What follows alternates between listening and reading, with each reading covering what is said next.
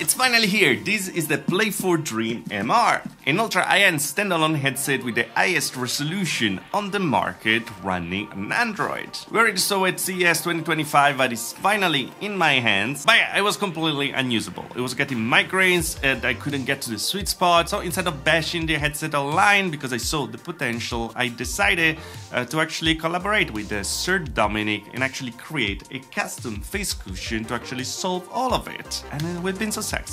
Highly successful. I'm starting to see a pattern over here in the latest video. But yeah, this changed completely again my view on the Play 4 Dream MR, making it not only possibly the most comfortable standalone headset right now, but also possibly the best wireless PC VR by a long shot. So well, let's discover the Play 4 Dream MR together in this video. We're gonna see how to fix it and of course my first impressions of it. Let's get into it. Alright, and here we are with the Play 4 Dream MR. This is not the box, of course, this is the carrying case that are gonna sell very soon, with also a nice handle to bring it around. It's a solid one, so let's open it up because we should have everything that is gonna be included in the box as well.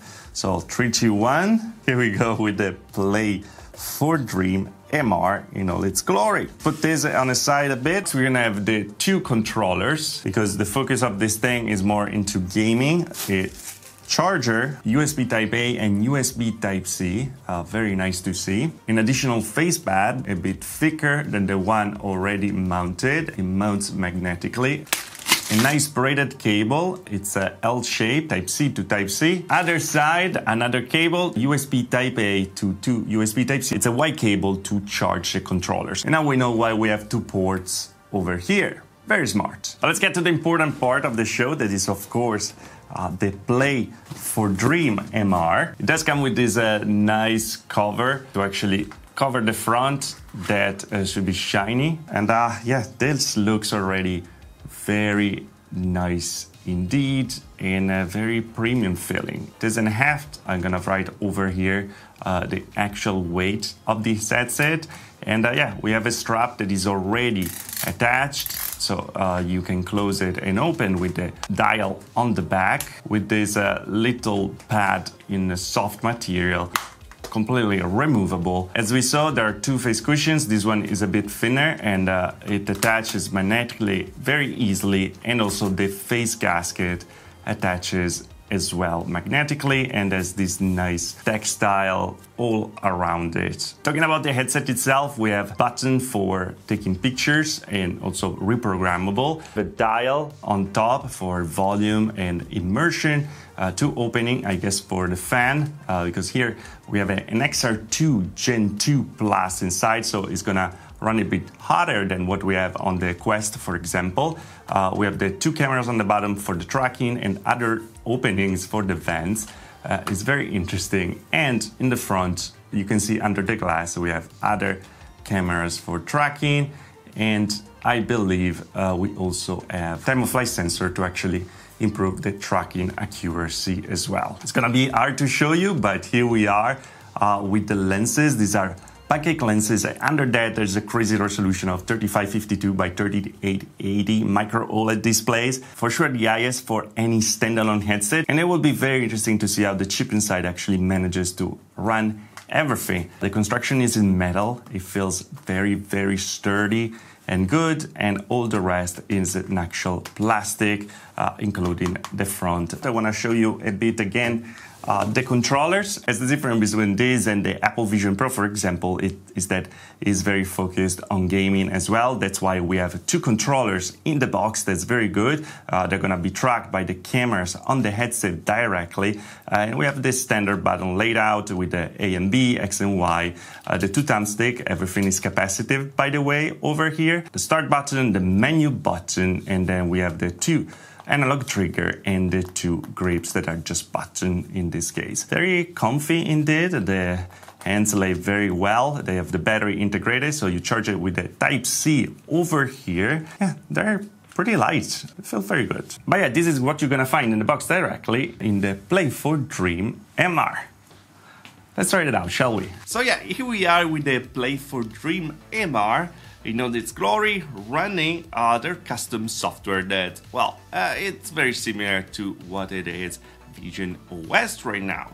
It runs completely on Android. I'm actually gonna make a full video about like the software in the next one, because I think that it's very interesting to actually understand how it works and the particular possibilities of this headset. But what's my favorite thing over here is actually that little thing, the PCVR stream, because this thing has two very high resolution Micro-OLED display, covered by two custom-made pancake lenses with also eye tracking that we can use, as you saw, to actually interact with the software directly, a la Vision Pro. And that means that playing PCVR games over here will look absolutely outstanding. Unfortunately, the software is not completely ready just yet. There are some problems with latency and gamma, but it's already the best looking wireless PCVR headset by a long shot.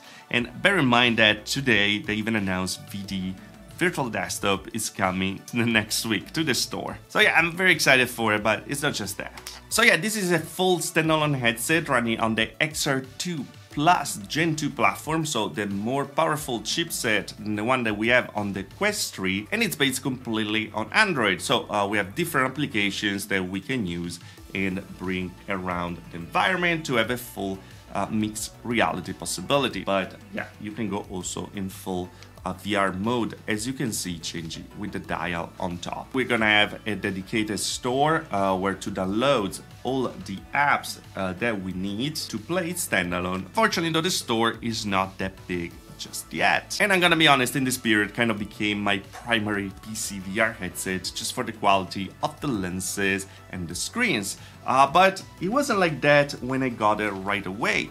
Because the big problem for me was the official face cover, and not just for comfort but also a way it was getting me in front of those lenses. It was unusable and giving me big headache, as I had to wear it in a completely wrong position. The headset itself is very good for comfort. It has a good balance front and back, with the back staying a bit higher up to actually cup your crane. Pretty good, but it just didn't work for me and for many people I saw on Discord. This is mostly made for the Eastern market, so for different face shapes, and it's like if they forgot that in the West we actually have noses, and that forced you to actually wear this headset in the wrong way, making the chromatic aberration very bad indeed, and also taking out also pretty much the big FOV that it has.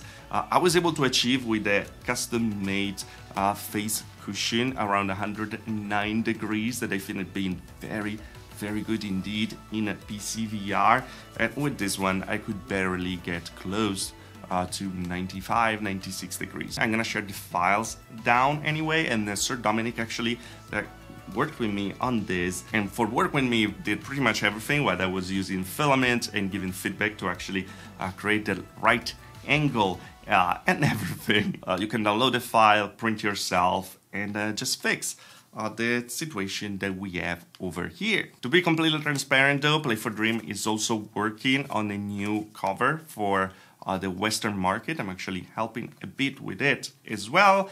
So yeah, let's expect a new one soon, but right now this one is the best solution. I'm very proud of the results over here. So yeah, pretty cool. And by the way, this is not sponsored by Infligo, but they actually sent their printer, and I've been using that one to do all the prints on this thing, and I think that the quality is absolutely fantastic. And yeah, just a shout out to them. I'm gonna leave the link to the printer in the description below, because it's crazy cheap for what it offers. And yeah, without them, I wouldn't be able to actually use this headset properly. So go.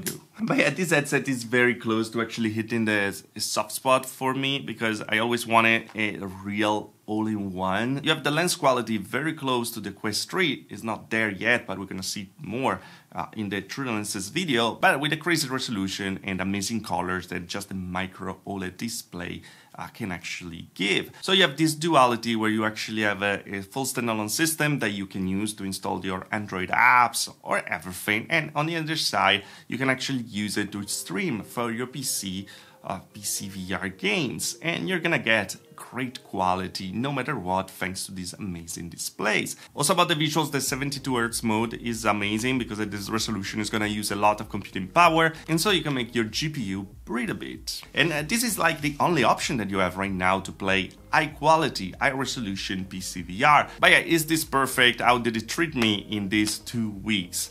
Well, I will say that the software still needs too much here. The PC VR streaming creates some problem with the PC, where if you have it installed, you can just use this one because it will not recognize the other headset, so I had to uninstall it all the time. The gamma, for some reason, is a bit off. That's why I'm not doing a True Lenses video just yet, but overall the clarity and the colors are just amazing, and I already started to use it daily for PC VR just because of the quality of the screen, the quality of these lenses, and at the end of the day, the ease of use, where you just connect the cable if you want and you play with it without the problem of the battery as well. For PC VR, ALVR is not really ready yet, but VD is incoming, so it's very good, and the native version is kind of a, as we said, high latency and it kind of a wrong gamma. But playing with it is very good thanks to the integrated audio, the tracking that works very, very well indeed, also with the controllers that comes in the box. So no third-party trickeries are needed. And just a quick one, mixed reality is very good. It's very similar to the Quest 3 and there's many options, but we're gonna see it also in the video dedicated to the software. I'm gonna be honest, as you might know, I was very impressed at CES 2025 when I tried it, and I'm even more impressed right now. I just had to solve the issue many people actually have because of their face shape, but so far if they nail that and they make the software mature, I think this is gonna be a big hit. And yeah, I really like it, I really enjoy it, having something that comes already with a pair of controllers, also for gaming, but it can be used also for productivity and everything, is just amazing. It reminds me a lot of what the Quest Pro was and what the Quest Pro 2 should have been, and yeah, I think Play for Dream has a real gem over here and hopefully will mature in the future. This is not gonna be the last video, I actually using this a lot, but yeah, I don't want to go too long because we're already at the unboxing. This is the first impression. We're gonna see the software and then we're gonna start to review it a bit better with all the different characteristics and show you this thing, this fingerprint magnet, a bit better. I see you guys next video. Thanks for watching.